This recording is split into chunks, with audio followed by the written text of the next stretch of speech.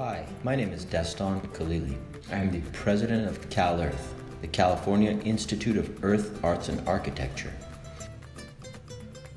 We specialize in teaching people how to build super adobe earth architecture homes. We use the principle of gravity, the geometry of the arch, and sandbag technology to empower individuals to know that no matter what happens, they can build a house for themselves or a shelter for themselves that again works in harmony with nature, is earthquake resistant, fireproof, hurricane proof, tornado proof, and lasts 500 years.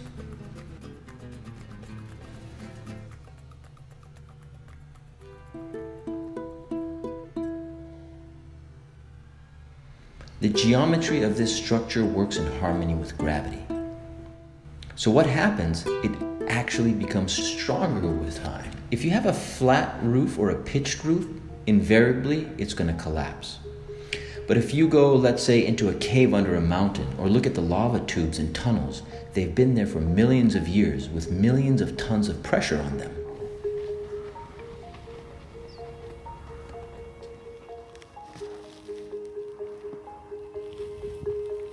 This is not uncomfortable work. We three can just slowly and steadily, one layer at a time, build this or a larger scale structure. What we're talking about is sustainable living. And ultimately, our goal is to create the new city of the future.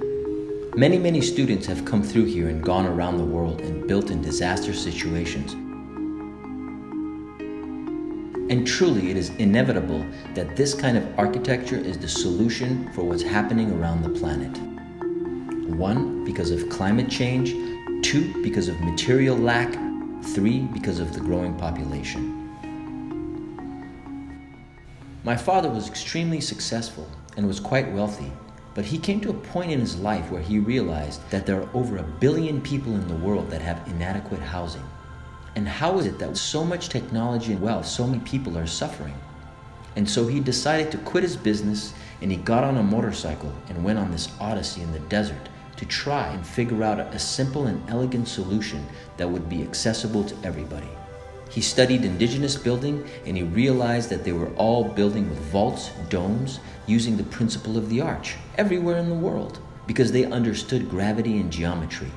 It was the most effective way to build. Everything we're looking for is within us and on the earth and in the sight and around us. All we have to do is learn to have that awareness.